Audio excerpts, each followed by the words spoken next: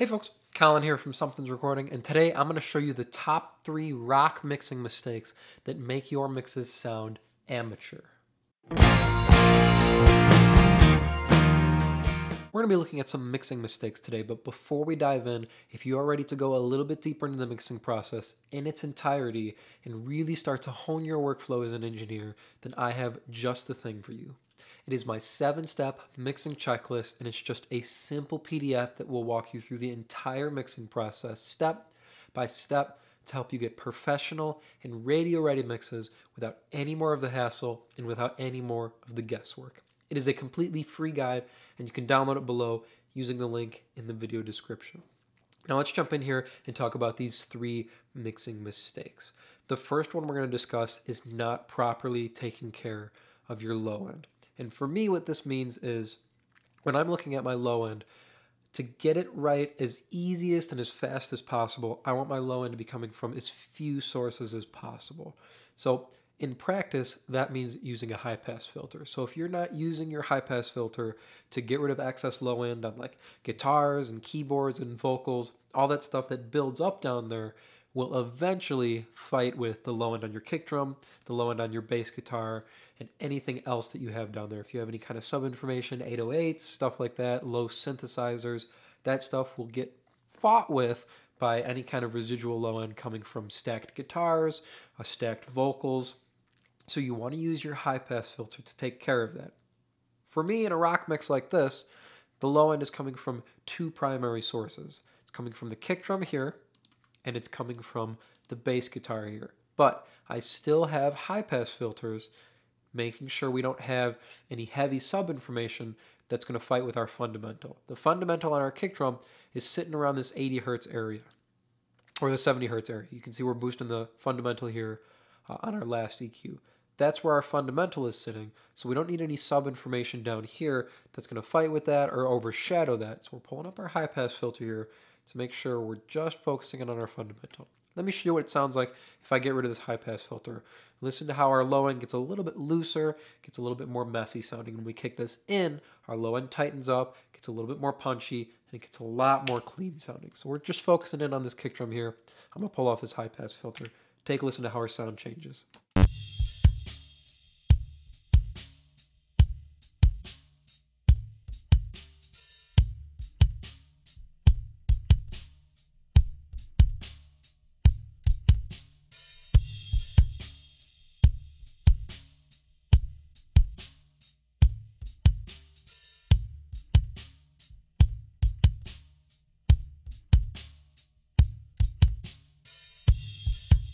Without the high-pass filter, and we get a little bit more ringing down in the low end in that sub area, you can see all that information that's there, and it's good to have low end. It's good to have some sub. We're not getting rid of it.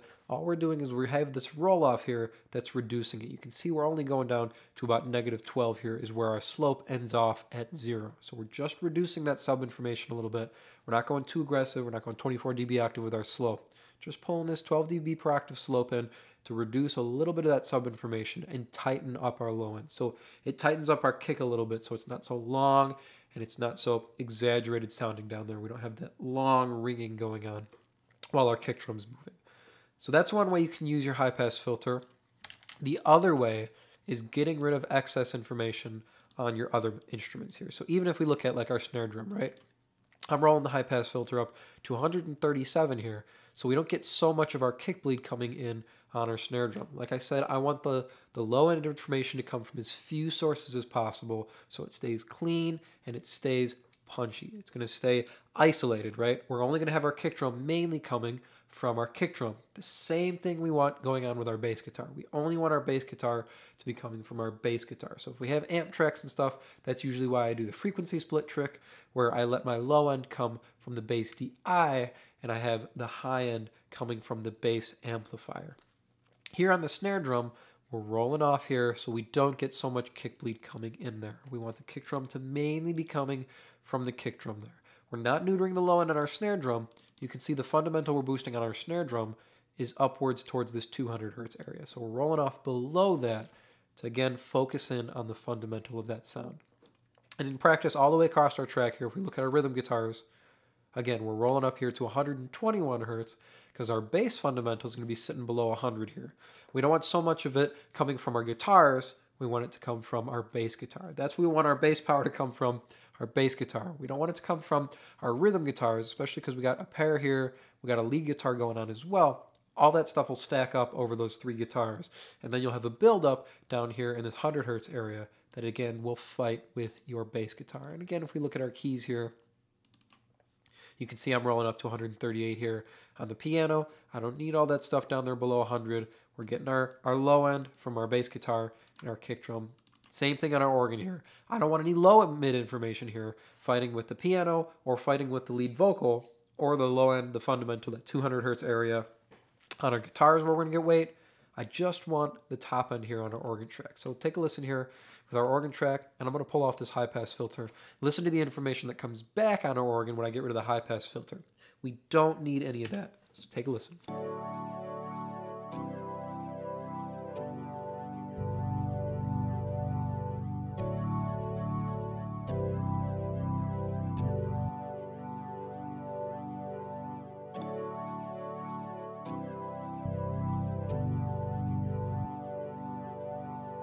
All that stuff down there doesn't help us discern the notes the organ is playing.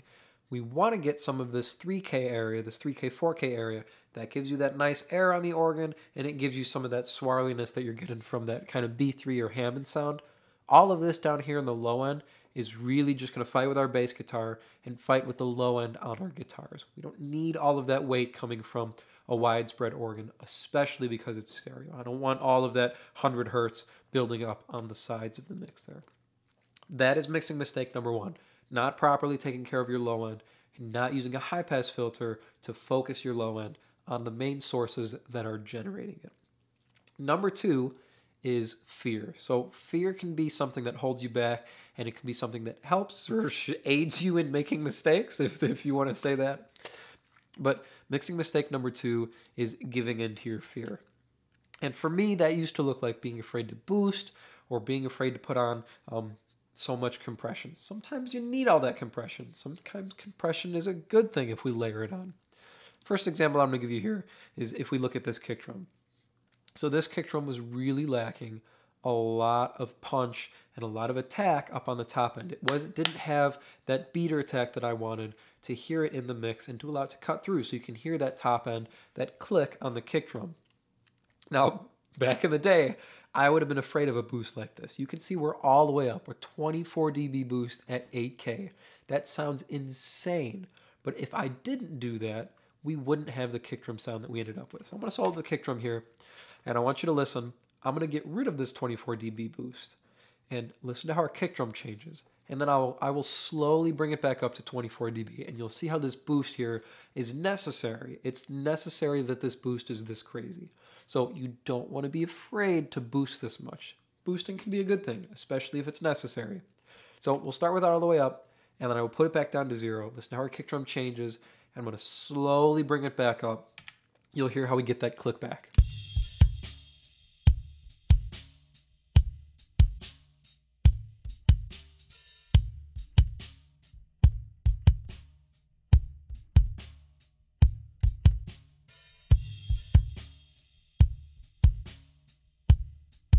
So here normally is where I would probably start getting a little bit weary of like, I'm boosting a lot here. You know, I'm almost up at 8 dB. That feels like a lot. Maybe I should go and cut more here in the low mid area. Now I could, right? I could go cut more in the low mids. I could shelve the low end a little bit just so we get some of that high end is more prominent. But I don't want to cut low end. I don't want to reduce low end.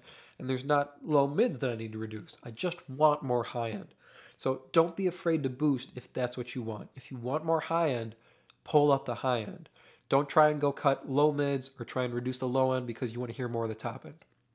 Boost what you want.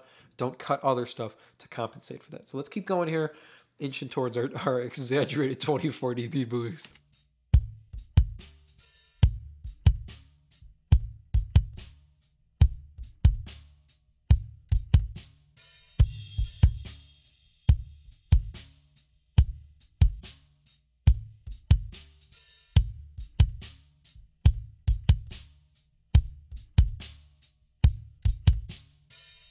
you can hear we really don't start getting that nice click up on the top end, that nice attack from our beater until we get up into about 20 dB, 22 dB boost. We don't start hearing that come into play with the kick drum. Sometimes these boosts are necessary. And if we look at compression, sometimes a lot of compression is necessary too. We're going to look at our lead vocal here. And I want to show you that sometimes you're going to have to do a lot of compression. But here's our first part. So we got a two-parter with fear here. Number one, I don't want you to be afraid to do big boosts like this, okay? Sometimes you need to do that. If you want more top end, do not be afraid to boost the top end. And the same thing goes for our low end. If you want more low end, don't be afraid to boost. Here we got 7 dB at 70 hertz. Don't be afraid to boost that. Now if we go over to our vocal here, got our lead vocal. Let's look at our bridge section here for our lead vocal. We're going to look at this compressor here. This is the main compressor, or actually the only compressor on our lead vocal here. Watch how much compression we're doing here with this 1176 style compressor. I'm getting tired of the rain. I can't take another second of pain. Oh no. We're doing like 10 dB of compression on this vocal. That seems insane, right? But if we solo up our vocal here, I'll get rid of a reverb just so we're focusing on the vocal. Listen to how our vocal changes when I take out this compressor. Well, I'm getting tired of the rain. I can't take another second of pain. Oh no. Just make a decision before I go insane. Well, I'm getting tired of the rain. Without the compressor, our vocal feels dull. It feels a little more lifeless than it was before. It feels like it lost some energy, lost some life. The compressor is adding aggressiveness. It's adding some grit, as well as doing the job of a compressor of evening out our vocal. By pushing this hard into a compressor, by doing 7 to 10 dB of compression on this vocal, we're adding energy and we're adding life to this vocal. In addition to, leveling out the vocal a little bit, so it sits nice and even and up front in this mix, we are getting that extra energy boost and we're getting that extra vibe and that extra character emphasis, on our vocal. So I don't want you to be afraid of boosting so much or of layering on the compression, because as you've seen in these examples here, it can be a good thing. Now, the third mixing mistake we're going to cover here today is not making use of analog modeled or analog style plugins. For me, this was really a game changer in taking my mixes from amateur sounding or, digital and home studio sounding to more professional sounding. Analog plugins can go a long way into adding depth, into giving your mixes that vibe that make them sound more professional. We're going to look at two plugins here.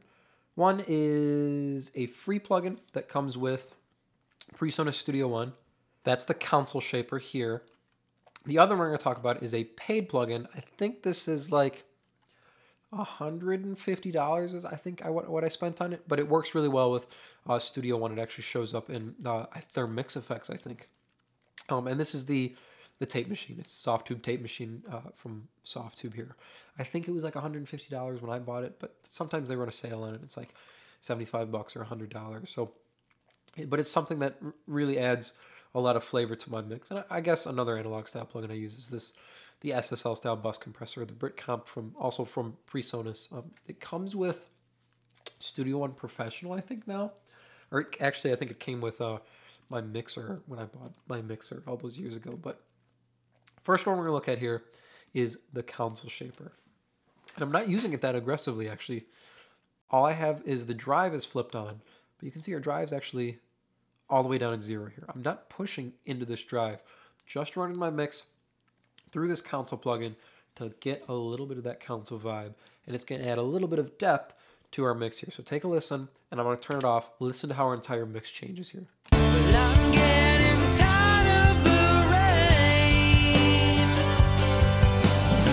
I can't take another second of pain. Oh no. Just make a decision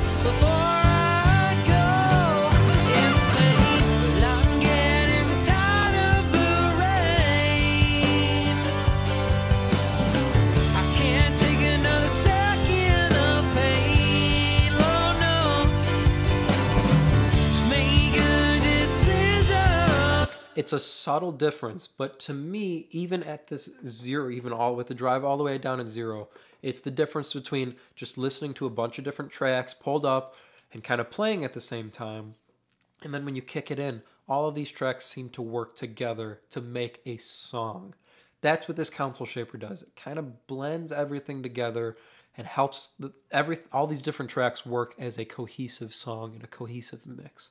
That's what I get from this console shaper. So if you don't have Studio One, you don't have the console shaper, I believe Waves makes their NS console. I can't remember what that's called. And then, of course, there's the Virtual Console Collection from Slate Digital, which is a pretty popular plugin as well for getting some console emulation. Those kind of things go a long way to making your mixes feel deeper and not just, right to left. They feel front to back. It feels like everything's working together. That's what you get from running through an analog console, that analog console vibe. But this one here, this tape machine plugin, goes a long way in getting my low end right. It adds a little bit of depth that gives you that, that tape vibe. But using this tape machine on the B setting here at 30 IPS, the 30 IPS tape speed, really helps me get my low end right. So pay attention to our kick drum, and our bass guitar with this tape machine. So I will start with it in, and then I will bypass it. Listen to our kick drum, listen to our bass guitar with it. Well, I'm getting tired of the rain. I can't take another second of pain. Oh no. Just make a decision before I go insane. Well, I'm getting tired of the rain. I can't take another second of pain. Oh no. Just make. Hear the depth and the energy it adds to the bottom end of the mix? That for me is what I get from a tape machine, from whatever you want to call it. Tape compression or pushing into a tape emulation plugin like this. It really does wonders for your low end. So if you don't have a tape machine like this, and you can see I'm sitting usually between the 3 and the 5 here on the VU meter. If you don't have a tape machine plugin, if you don't have the Softtube one, Slate Digital makes a really great one. And I used to use the Kramer tape from Waves. Waves Kramer tape is really, really good. And I believe they have an Abbey Road one as well. I think it's their Abbey Road tape machine. I can't remember what that one was called, but the Kramer tape or the Slate Digital tape machine will do wonders for your mix and giving it some depth, giving it some tape vibe, so that analog vibe, as well as helping you get your low end right. You can hear when I clicked it in, our kick drum bloomed and our bass guitar bloomed to fill out our low end. Without this in, our low end felt small, it felt compact, it didn't have power, and it lacked the weight to fill out our mix. So these two plugins here, the console shaper and the tape machine, really do a lot for me to get my mixes right, to help them sound powerful and to help them sound big and wide. It gives you that front to back depth, right? So you have your right to left, and then you have your front to rear depth as well. That helps your mix sound balanced, and it helps it sound full, not just, left to right, but front to back as well. So those are the top 3 rock mixing mistakes that will make your mixes sound amateur. So if you're not taking proper care of your low end, you're not using a high pass filter to get rid of any kind of residual low end that builds up on guitars or vocal stacks, that kind of stuff will hurt your low end. Number 2 is mixing with fear. So if you're afraid to boost top end, you're afraid to boost too much low end, or you're afraid to use too much compression. Sometimes you need that compression. Sometimes you're not just going to, balance the vocal volume wise. Sometimes you're going for character, and sometimes you're going for vibe. So keep that stuff in mind when you're using EQ and compression. If it sounds good, it is good. Number 3 is not making use of analog modeled plugins. You can get a great mix with, the stock digital plugins in your DAW, but sprinkling in some analog style plugins, whether it's a tape machine or some console emulation, will go a long way to making your mix sound professional and polished.